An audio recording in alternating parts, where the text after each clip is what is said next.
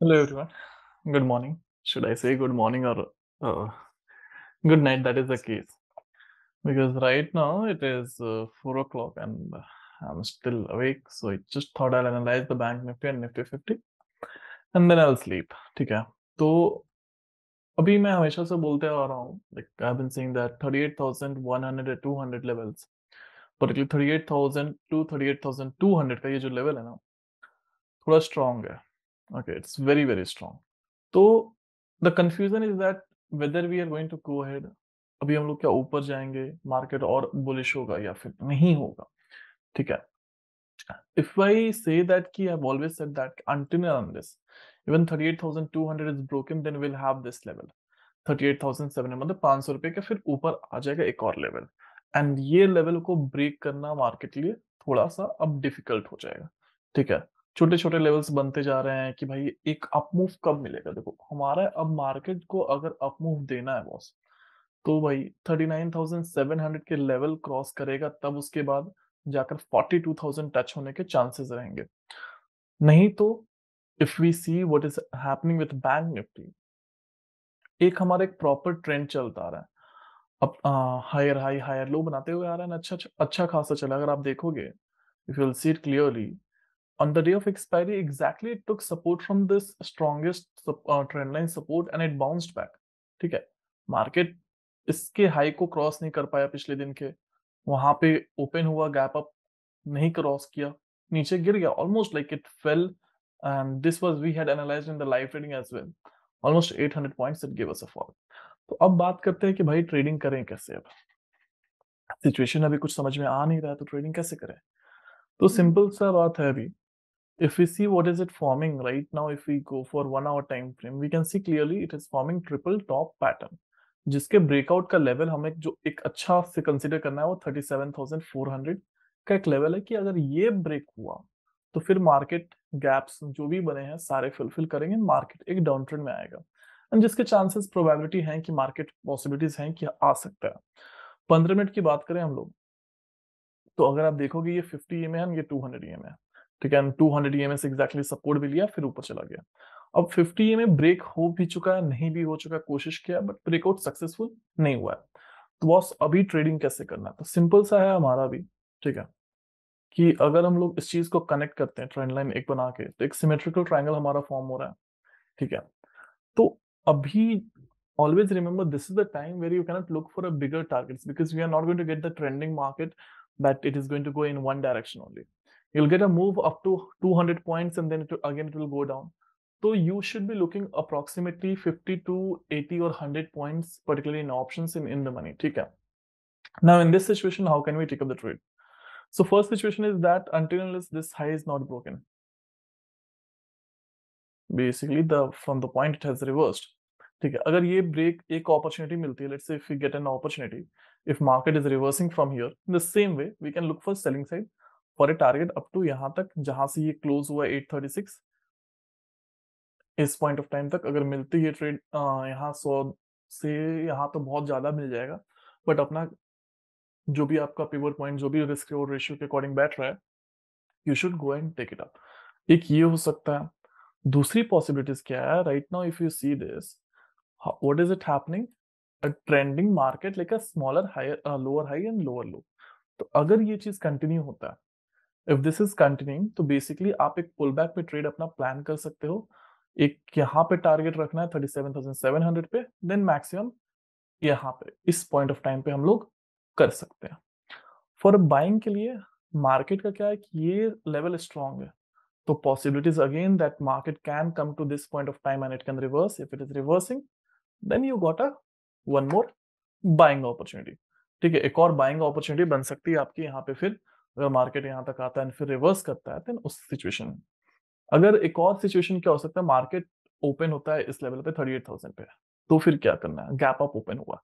देखो हमेशा याद रखो कि आप गैप अप पहले देखो कि मार्केट ने जब भी पॉजिटिव ओपन किया है और उसके बाद अपसाइड मूव दिया है तो कब गया है.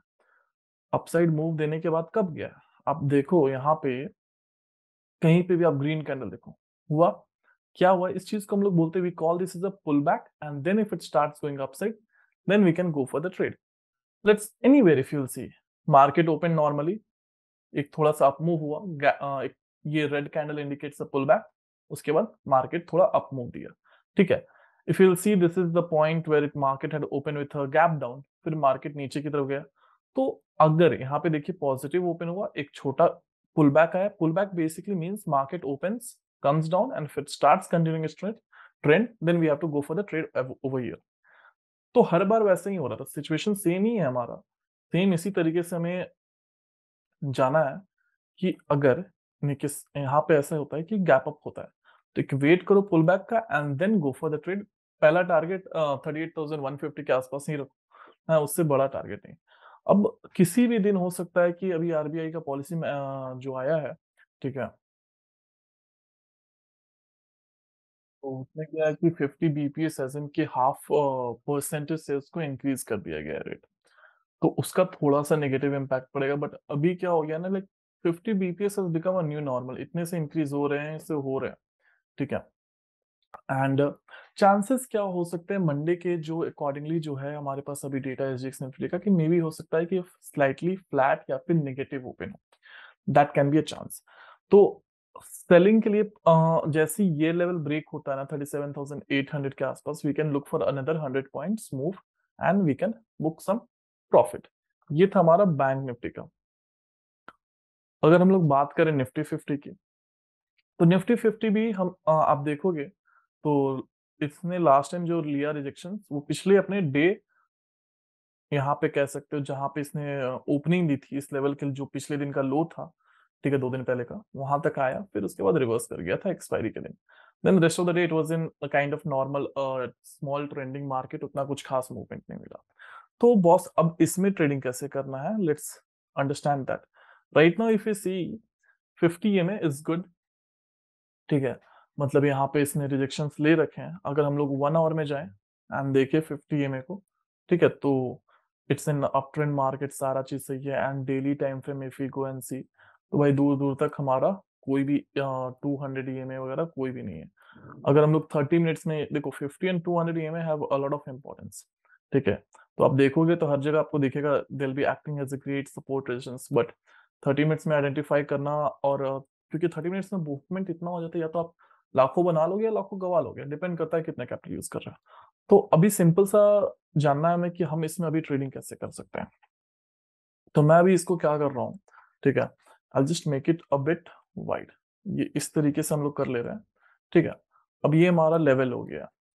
अभी if tomorrow, like if right now what we are seeing, up, higher high, sorry lower high lower low, continue हो रहा है। अगर यही चीज ऐसे कंटिन्यू हो रहा है, तो फिर हमारा एक बहुत सही कल डाउन ट्रेंड बनेगा, एंड कम से कम 100 से 150 पॉइंट का आपको यहाँ पे मिल सकता है मूवमेंट। तो ये सेलिंग के लिए होगा बेसिकली, एक जैसी रिजेक्शन मिलता है ना ऊपर की तरफ, तो हम लोग अपना जा सकते हैं। बाइंग के लिए पॉसिबिलिटीज फिर यहीं से है कि अगर मार्केट यहाँ से पलटी मारता है, if it is reversing from the this level, then we can look for buying side, ठीक है। And again another thing is that, कि आप देखोगे तो एवरी टाइम मार्केट जो लास्ट कुछ दिनों में एक जो हाई लगाया था on the day of expiry, ठीक है, आपको 17,485 का लगाया, जो ब्रेक लाइक ओपन हुआ वहां तक गया। फिर उसके बाद जो रिवर्सल मारा है तो अच्छा खासा ही मारा है, फिर वापस से कोशिश किया कल भी, like on Friday, it didn't go. अब बहुत इंपॉर्टेंट है to give Nifty any kind of up move to another 300 points, it has to break this, and break करने के बाद कम से कम फॉर द डेली, मान के चलो कि any day if it is closing around this level, it has to break and sustain above this level 17,500 के ऊपर सस्टेन करना पड़ेगा, एक दिन से 2 दिन करना पड़ेगा sustain, then we can C N up move till another 300 400 points, we can definitely C. Sustain क्यों बोलते हैं, like why it should be trading above this, it means that bulls want this prices, basically the traders want the nifty to go up now, ठीक है। अब बहुत important चीज है कि डॉलर इंडेक्स को एक बार हम लोग देखें, तो boss dollar index is indicating you something else only, ठीक है। यहाँ पे अगर if you see cup and handle pattern में, ठीक है, it made a cup and handle pattern, and क्या हुआ, ये लेवल मैंने लास्ट टाइम भी जो बोला था ये इंपॉर्टेंट लेवल है, तो इसको ब्रेक करना डिफिकल्ट होगा। ऐसा नहीं है कि ब्रेक नहीं कर सकता, बट डिफिकल्ट होगा। कप एंड हैंडल ब्रेकआउट, ये जो न्यूज आई है ना, ये जो मूवमेंट आपको दिख रही है, huge movement, and I will show you the impact of this movement as well.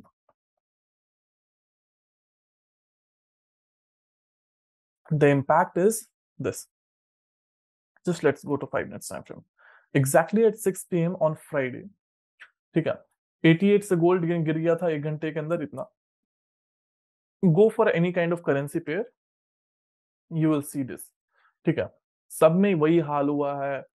USD JPY जो है ऊपर गया था, इसका रीजन क्या था कि यूएस में न्यूज आया था कि नॉन पेरोल फार्मर्स का जो एक्सपेक्टेड था उससे बहुत ज्यादा अच्छा रिजल्ट आया था, या कुछ वैसा था, जिसकी वजह से ये चीजें हुई, ठीक है।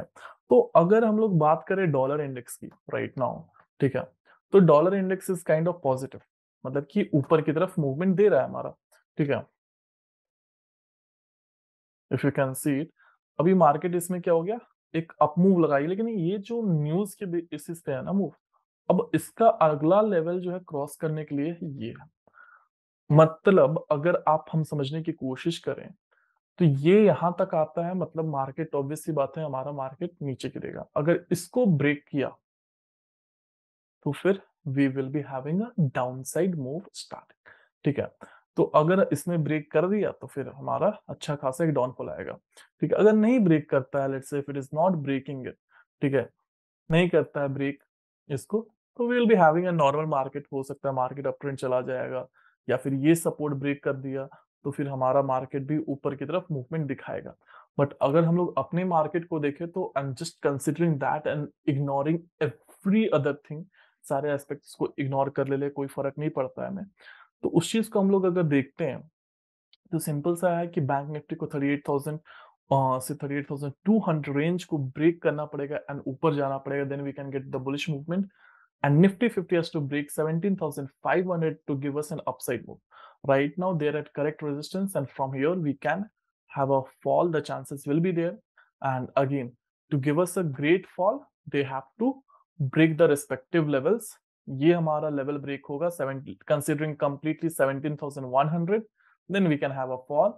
और बैंक निफ्टी में हमारा एक जो लेवल है 37,300 के आसपास का लेवल ब्रेक होता है, then we can have a fall, तभी हमें एक फॉल देखने को मिलेगा। उसके बाद फिर फॉल हुआ तो मार्केट जो है आराम से बैंक निफ्टी जो है 1,500-2,000 पॉइंट्स गिर सकता है, निफ्टी 50 भी अपना आराम से गिरेगा, 500-600 पॉइंट्स तो गिरेंगे, ठीक है। So this will be happening if these are the situations और basically the conditions, if these are going to meet. Otherwise normally as an intraday trader जो हो रहा है अपने दिमाग में ऐसा पर्सपेक्टिव नहीं बनाना है कि we don't have to make any kind of perspective that market is going to fall. If you're seeing it is coming in your radar that you can take up the trade according to your strategy which you're using, then go for it, or else just avoid the trade if you're confused and if you do not know what's going to happen next and all. And again, just one more thing is that bitcoins में अभी बहुत सारी चीजें चल रही हैं, ठीक है। कि बिटकॉइन एक टाइम पे it touched almost like 18,000, is it going to go up, ऊपर जाएगा वापस ये 60, बहुत लोगों के पैसे फंसे हैं, लोगों ने पैसे यहाँ पे इन्वेस्ट किए थे, ठीक है। I don't know how many if you remember that कि when there was a news like started popping up from the actually the month of April, ठीक है। तो अप्रैल में जब बिटकॉइन ने जो वजीर एक्स कॉइन D6 दे प्रोमोटेड लाइक एनीथिंग, ठीक है, उन्होंने अपने एड्स इतने रन कर दिए कि बिटकॉइन के भरोसे ही क्रिप्टो चल रहा था, ठीक है। तो वहां से एक फॉल दिखाया एंड आया 28,000 पे, और वो भी सिर्फ ऑलमोस्ट हाफ 13 अप्रैल, ठीक है।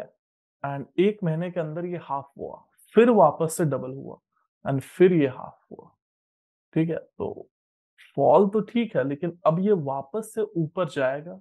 Do we have to, can we like invest in the crypto market, bitcoin में इन्वेस्ट करना चाहिए या नहीं चाहिए? If you want to know in detail कि what we should actually do, ठीक है, do let me know in the comment box कि what we should consider it, ठीक है।